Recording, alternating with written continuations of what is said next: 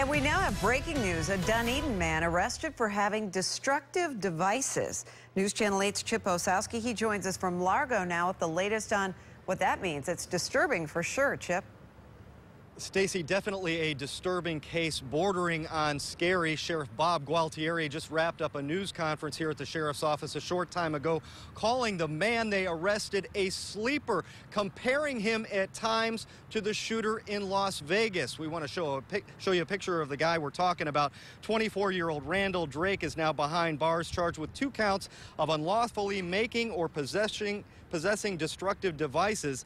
Investigators served a search warrant at his Dunedin house looking for child pornography, but what they found disturbing is disturbing in a different sense. High-powered rifles, other firearms, guns, gunpowder, and bombs and bomb-making equipment.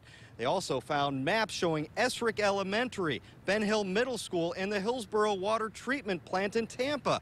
The sheriff says it appears he was working alone. You know, again, it's reminiscent of what we saw recently, in Las Vegas. That guy's a sleeper. Nobody knew anything about that guy. Apparently, I don't know anything about that case, so I can't comment on it, but, from the reports. So, and these are the people that are most concerning to us, what we call the lone wolves, the sleepers that are out there, the people who are not on our radar, the people who have flown under the radar or off of it. So what was his plan? We really don't know. He's not talking to cops. One of the things they found and showed us at this news conference was a letter he wrote.